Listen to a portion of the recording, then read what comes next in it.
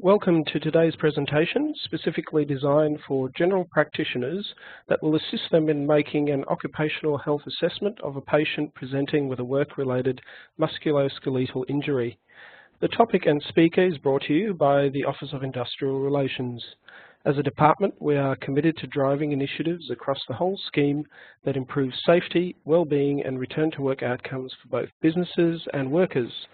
We recognise the valued contribution that medical practitioners make towards supporting workers return to the workplace as safe and early as possible. My name is Dalton Langenhaven. I am the Education Engagement Officer within the Office of Industrial Relations. We are pleased to introduce our presenter today, Dr. Matt Brandt. Dr. Brandt is a consultant occupational physician who has worked for several years in numerous treatment and consultancy roles assisting injured workers, employers and insurers. He has experience in medical risk assessment, analysis of causation of illness and injury, evidence-based fitness for duty, rehabilitation and organisational management. I will now hand over to Matthew to present today's topic.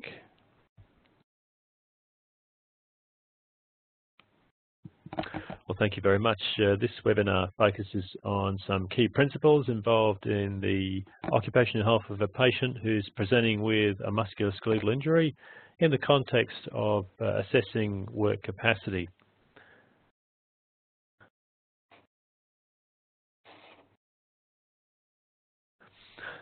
So there are a number of learning objectives for this webinar, as listed on the slide there. So there'll be a little bit of discussion around the role of the treating GP, the principles underlying the occupational health assessment, the assessment of the patient, the job and functional ability, and also some guidance on work capacity decision making. And this will be followed by a case study to illustrate the learning objectives. So the primary role of the treating GP is to assess and diagnose and provide clinical intervention for the patient. But in the workers' compensation context, there are additional roles and responsibilities which involve supporting a return to work as early as is medically feasible, collaborating with other key stakeholders, including the injured worker, the employer and the insurer, to contribute to return to work planning, and regularly reviewing the progress against treatment and rehabilitation goals. And the last bullet point is work capacity certification, which is also a requirement of this process. So a few considerations. There are proven benefits for a successful recovery and return to work from an approach that involves a proactive, early evidence-based intervention. It's now very well known that an undue delay in return to work reduces the likelihood of recovery, increases the risk of prolonged disability, and increases the risk of morbidity.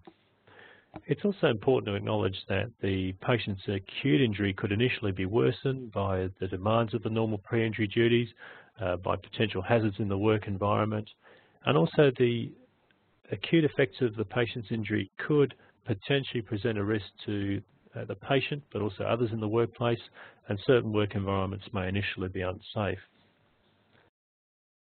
So now let's move on to the principles of the occupational health assessment, which involve an assessment of the presenting situation, the job in the workplace, the patient's functional abilities, and determining work capacity by matching the functional abilities with job requirements.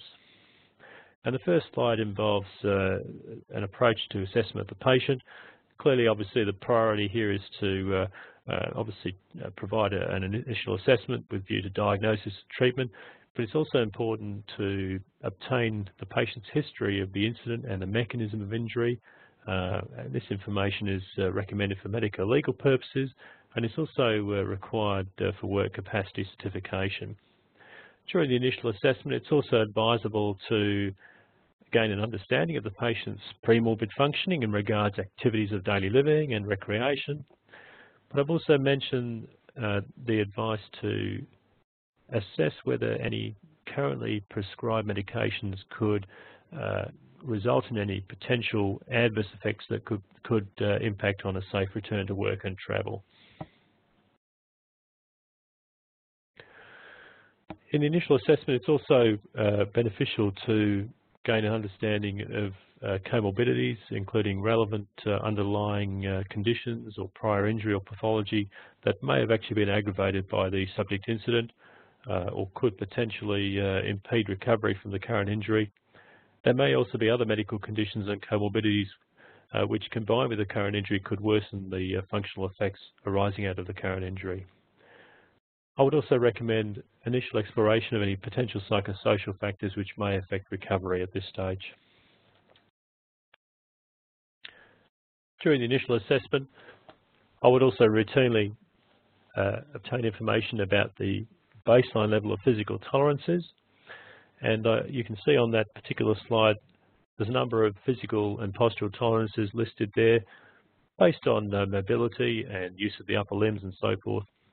And for each of those sorts of tolerances, it's useful to estimate from discussion with the patient the duration at which an activity can be performed, whether an activity can be performed or not, distance, particularly for mobility tolerances, and safe load capacity, particularly for upper limb activities.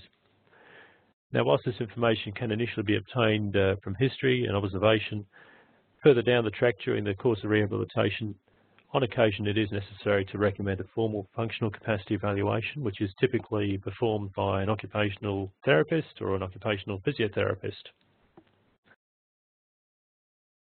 So, having assessed the patient in regards to the acute injury and the physical tolerances arising out of the effects of the injury, the next phase of the assessment is to assess the job in the workplace. Now, typically, this can be done in any number of ways. Often the employer will have been able to provide a task analysis which provides information about the nature of the duties and the environments the duties are performed in and the physical demands. That may not always be available, however, and information can also be obtained discussing with the patient and also potentially the rehabilitation coordinator if they're available at the time. The next few slides list some important attributes of the work and the work environment that do need to be considered in helping to plan a safe return to work. And you'll note on the first slide, travel to and from work is important, as is the work environment, and in particular, any requirement, for example, to climb stairs or mobilise to amenities, or any requirement for wheelchair accessibility. And this slide illustrates the range of potential physical job demands that might be relevant to the job, and it's important to obtain that information either from a discussion with the patient and potentially with the employer, but also the employer may be able to provide job task analysis around these physical job demands.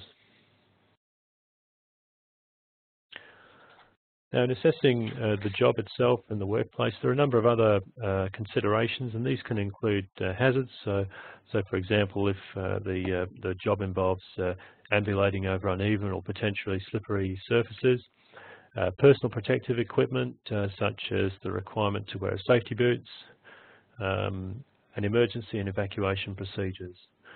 Part of the initial assessment is also to gauge the psychosocial characteristics of the workplace and the work relationships, including the supervisory relationship and the job satisfaction of the patient.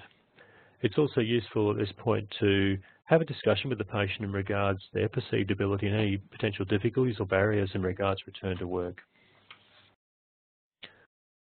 So this next slide outlines some of the considerations in assessing the patient's functional ability. And I guess the most important questions are, first of all, is the patient's functional ability affected by the injury at this stage? Are any particular activities at work likely to aggravate the injury or hinder recovery? And what are the patient's capabilities and constraints? So, for example, in regards to use of the upper limb or ambulating and climbing or operating machinery, particularly if hand and foot controls are required. And the purpose of this particular part of the assessment is to evaluate the match between the patient's functional ability and the job requirements in order to be able to facilitate a safe return to work. So once the assessment's reached this stage, we're getting to the point where we're able to now make some decisions with the patient about the return to work. And generally speaking, there are going to be 3 decision nodes. Firstly, the patient currently has the capacity to safely return to normal pre-injury duties. Secondly, The patient has the capacity to safely return to work if suitable duties are available, and these could include modified tasks or alternative duties or a temporary placement in a different job. Or thirdly, the patient doesn't currently have the functional capacity to safely return to any form of work. Now, this third decision node is generally going to be unlikely because most of the time, albeit depending on the nature of the injury in the workplace, the patient will have a capacity to resume some form of work, and this may involve suitable duties and reduced hours for a period of time. There's a couple of important principles in the decision-making in regards temporary unfitness for work. First of all, this would generally be pending further treatment and review. One would expect that the capacity will change over time with recovery. And secondly, it's important at this point, if we're making that decision with the patient and the employer, that we do communicate very clearly a predicted time frame for a return to some form of work and then eventually full duties. So we'll move on to a case study. So this patient is fictitious. It's not been taken from real practice. Alex McDonald is a 24-year-old construction labourer and supervisor employed in the building industry. Now, Alex, on the previous day, sustained a left ankle inversion plantar flexion injury while stepping down from scaffolding at a building site. Alex was taken to a private hospital emergency department and was diagnosed with a partial tear of the anterior talotibial ligament, and treatment was commenced. Now, Alex is now presented to your practice on the following day, accompanied by the employer's rehabilitation coordinator. Alex is mobilising with crutches, and Alex's left ankle is in a compression wrap. So, presuming that your role is involved in treatment and rehabilitation, including physical therapy, but also in assisting and planning the return to work process, maybe pause the presentation briefly and have a bit of a think about further information that you want to obtain at this point to assist in assessing Alex's work capacity.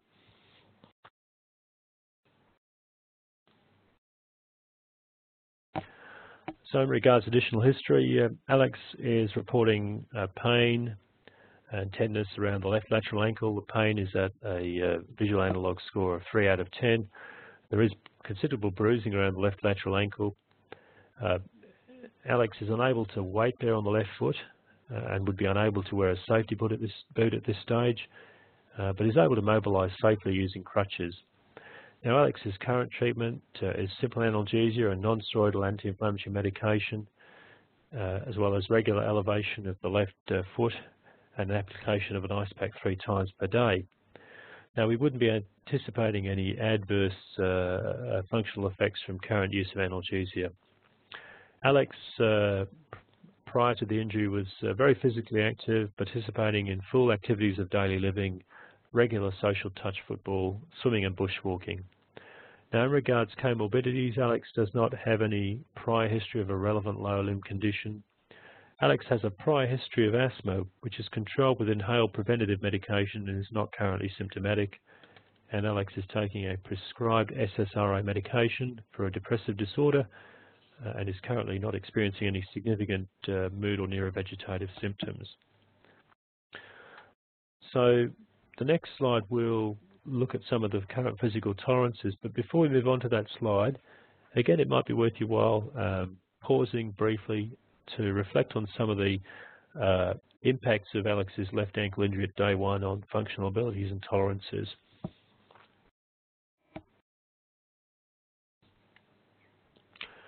So this slide shows a table of Alex's current physical tolerances.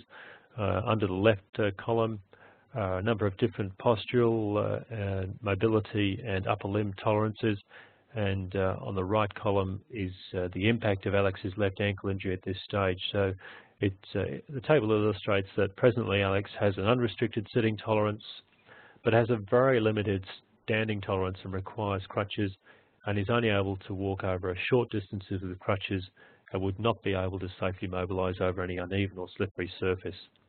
At the present time, because of the requirement to use crutches, Alex is not able to mobilise up a gradient, stairs or ladders. We haven't assessed Alex's balance formally, but it's likely to be impaired at the present time. And again, because of the limitation through the left lower limb, Alex would not be currently capable of safely crouching or kneeling.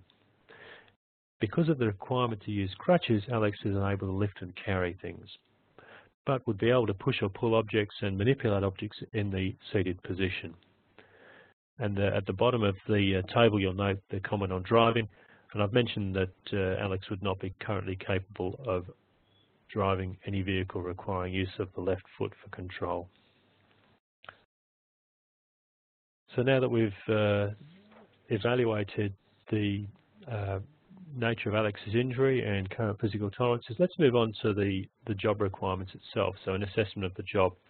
Now, Alex drives a manual ute between home and various work sites, and it takes about 1 hour each way. Alex performs a range of building construction tasks and supervision of other labourers on a full-time basis between Monday and Friday. Now, the work environment is primarily outdoors, and it does involve working on uneven and potentially slippery surfaces. In consultation with Alex and in viewing the task analysis document that's been provided by Alex's employer, you note that the physical demands include constant standing and extensive walking, occasional climbing of steps or ladders, occasional crouching and kneeling, and quite a significant degree of lifting between floor and chest height. You'll also note that there is some occasional repetitive upper limb motion and occasional impact activities such as use of a hammer. In regards to hazards, it's clear from discussion with Alex and review of the documentation that the workplace is characterised by uneven and potentially slippery terrain and moving machinery. It is mandatory for all workers on the construction site to wear safety boots, and it's important to understand now, I think, that Alex has a very supportive supervisor and company manager. Alex enjoys the job and wants to progress into a managerial role in the industry. During discussion, it becomes apparent that office-based seated duties are available away from the construction site. And during discussion with Alex, it's apparent that Alex understands that it's not currently possible to return to full duties on the building site, but Alex wants to resume some form of work as soon as possible. So this slide summarises the assessment findings in regards to Alex's functional ability, which will lead into decision making in regards to work capacity. So first of all, it's very clear from the preceding slides that Alex currently has a diminished capability for weight bearing, crouching, climbing and driving, and at day 1 of an acute left ankle soft tissue injury, any sort of activities involving unsupported weight bearing, crouching and climbing are currently likely to potentially aggravate the injury but also hinder recovery. Due to the limited weight bearing capability and an inability to wear a safety boot and requirement to use crutches, Alex is not currently able to safely resume normal duties at the construction site. Furthermore, it's clear that Alex would not be able to presently drive a manual vehicle to and from work or to a work site. Having said all that, Alex does have the capability to perform seated office tasks at a workstation which facilitates foot elevation as required, but would need to be able to use crutches to mobilise in the workplace. So, for example, from the vehicle to the office and within the office, and to access and use workplace amenities, and obviously would not be able to climb stairs or steps in the workplace. So, in terms of assessment of work capacity, these are the conclusions I've reached. First of all, Alex does not presently have the capacity to safely return to normal pre-injury duties, but does have the capacity to safely return to some form of work if suitable duties and assistance with transport are available within current constraints.